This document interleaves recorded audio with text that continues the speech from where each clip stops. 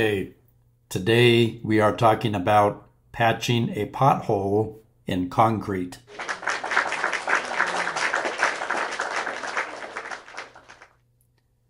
So here's the pothole in question. First off, you want to barricade the area with bollards or orange cones. Get all your supplies ready ahead of time.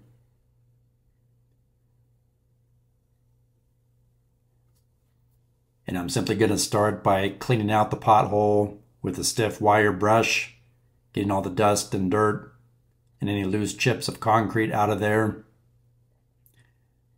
Make sure you wear your PPE, gloves, safety glasses. If it's really dusty, wear a respirator.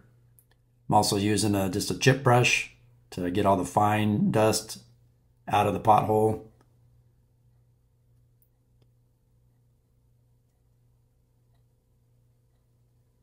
And there's a nice clean pothole.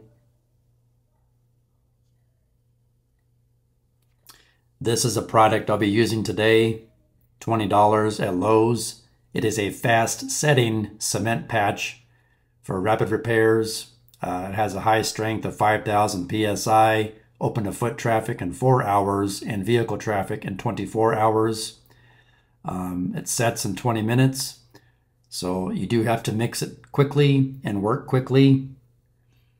So again, make sure you have all your tools and supplies on hand ahead of time before you start mixing this.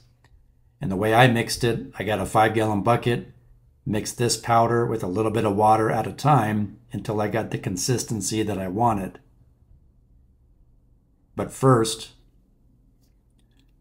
I applied this concrete bonding adhesive to the pothole, and I wetted the surrounding concrete with some plain water. So I had a 5-gallon bucket of plain water and a 5-gallon bucket for mixing the cement patch mixture in. And while that concrete bonding adhesive is still wet,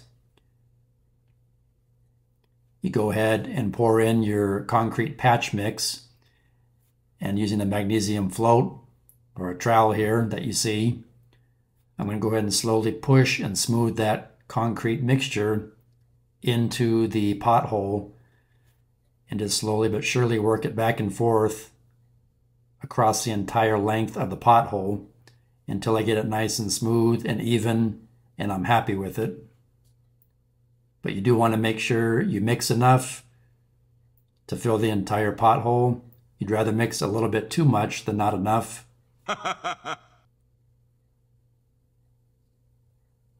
And that bonding adhesive, obviously, as the name implies, will help the concrete patch bond to the existing old concrete. Woo!